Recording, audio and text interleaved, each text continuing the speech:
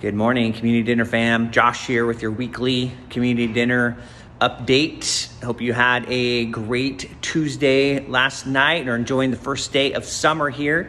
But man, last night was great. I was in Toledo. There was 63 in Toledo and I was in Centralia. There's 63 in Centralia and there was 60 in Toledo. And we had a great night in Centralia. Kind of started slow, but people just kept coming in. And we had that I know of, our youngest attender of dinner church ever. We had a 3-day-old baby at dinner church last night, which was so awesome. It was cool to see everyone just gathering around and welcoming the new one, because the lady obviously had been coming to the dinner church and everyone had seen her, pregnant and growing. And now we have baby Lily, I believe it was, baby Lily.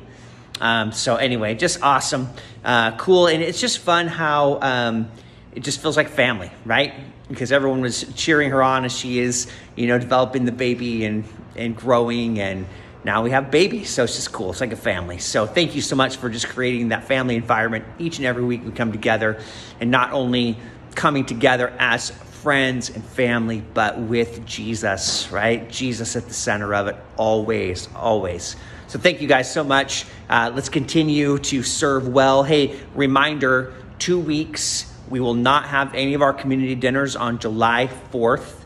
And then for Centralia only, August 1st, we will not have community dinner, because they do, there's a deal in the park that the police put on. It's called National Night Out. And so there's free food there. And last year we had more than half of our people of our dinner were over at the park, just enjoying the free hot dogs and festivities over there. So for July 4th, both locations, no dinners. And then in Centralia, August 1st.